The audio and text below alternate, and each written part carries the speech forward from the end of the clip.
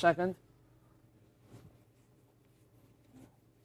So that's pretty fast compared to the initial x. So what would the x be in 3 seconds? Well, the x will be, x final is x initial plus vt, right?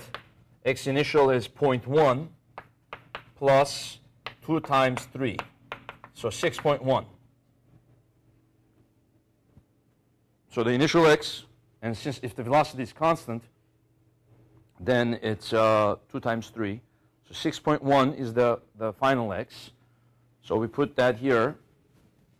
ln of 6.1 plus 0.15 divided by 6.1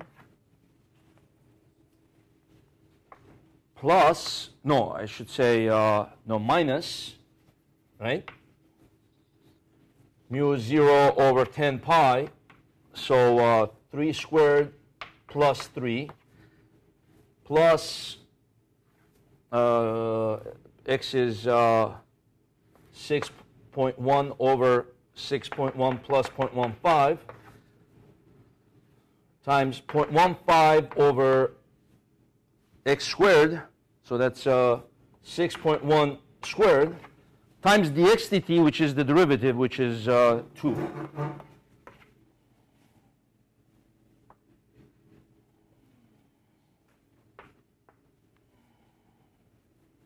So EMF equals 7 mu 0 over 10 pi ln of, that's going to be 6.25 over 6.1 minus, that's 9 plus 3, 12 mu 0 over 10 pi, 6.1 over 6.25 times, it's going to be 3 divided by 6.1 squared.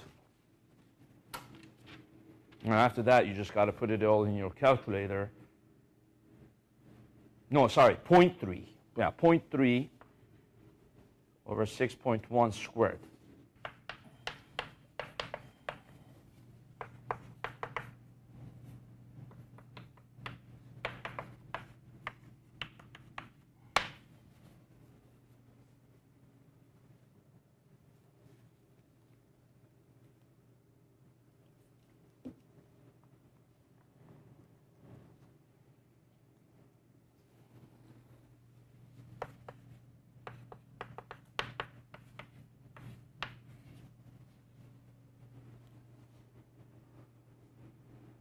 Oh, let's make it less. Let's make it 10 ohms.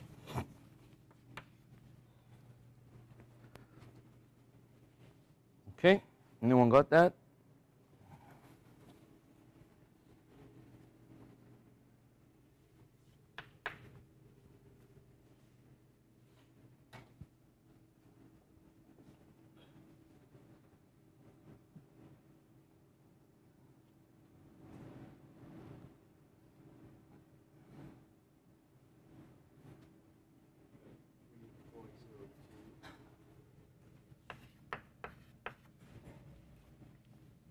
And then mu 0.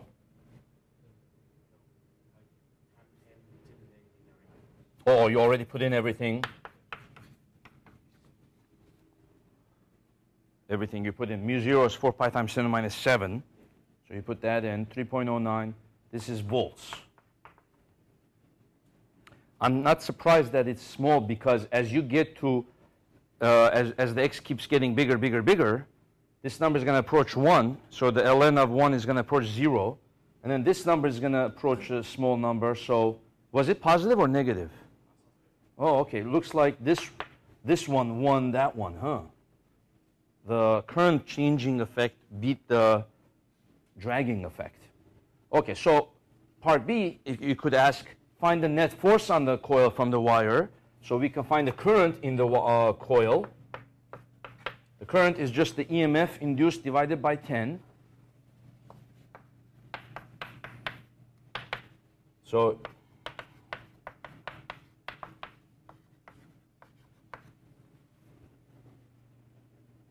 right? So that means that's the current that's flowing through the coil, 3.02 times 10 to the minus 10 amps. Okay?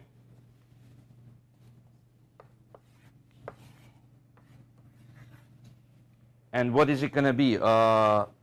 If it's positive, it's going to be counterclockwise is winning, huh? So it's going to be counterclockwise.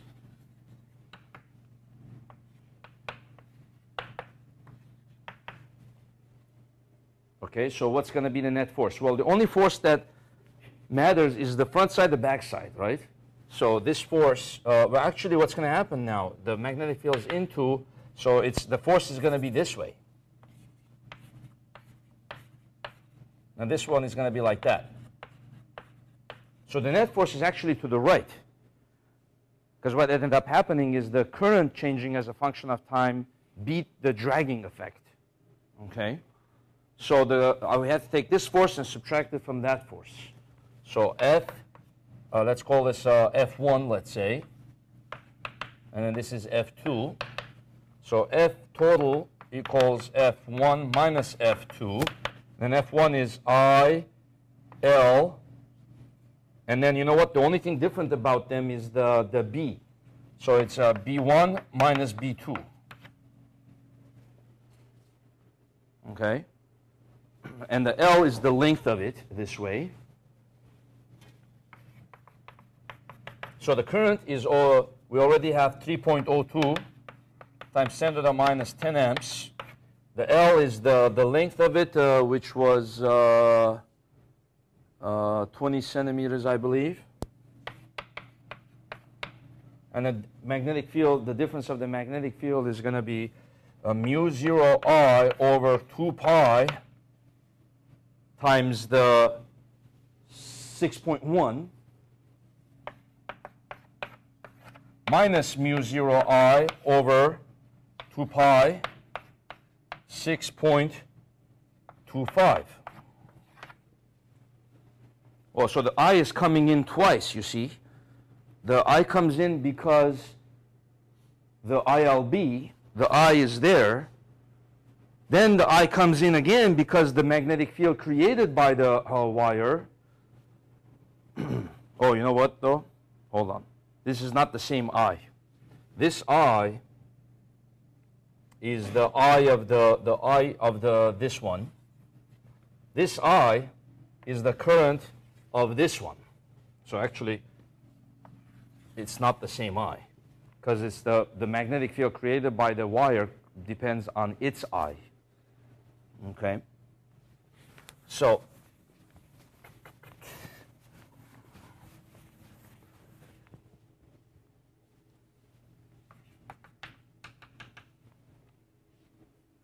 I guess we could factor out pretty much everything.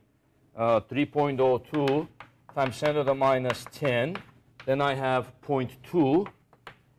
Then the mu 0 over 2 pi comes out. And the I comes out. So mu 0 over 2 pi is 2 times 10 to the minus 7.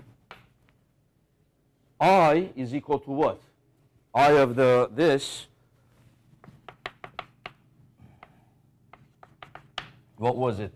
Time equals 3 seconds. So I was 12 amps, right? So I is the 12 amps. And then the only thing that's left in the parentheses is 1 over 6.1 minus 1 over 6.25. Yeah, it's going to be a very pretty small force. But at least it fights against you. Well, actually, in this case, the net force is to the right. So it actually helps you to drag it because of the current increasing effect, you know. So it actually helps you. It's going to be quite a small number, 10 to the minus 17 or whatever. Okay.